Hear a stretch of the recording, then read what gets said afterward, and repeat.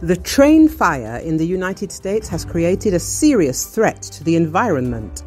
After freight train burning in an Ohio village near the Pennsylvania state line, following a derailment that prompted an evacuation order and a declaration of a state of emergency. The train was carrying products from Madison, Illinois to Conway, Pennsylvania, rail operator Norfolk Southern said.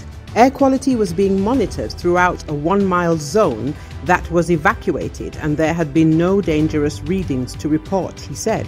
The rail operator said the train had more than 100 cars, 20 of which were classified as carrying hazardous materials, defined as cargo that could pose any kind of danger, including flammables, combustibles, or environmental risks. Fire Chief Keith Drabick said officials were most concerned about a shipment of the chemical vinyl chloride, but safety features of the rail car carrying that were still functioning. The rail car that was carrying that is doing its job, he said.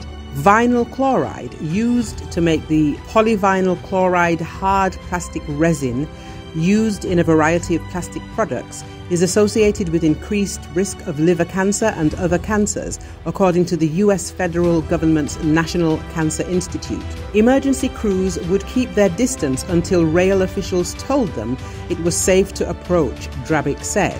When they say it's time to go in and put the fire out, my guys will go in and put the fire out. Officials said 68 agencies from 3 states and a number of counties responded to the derailment, which happened about 50 miles northwest of Pittsburgh.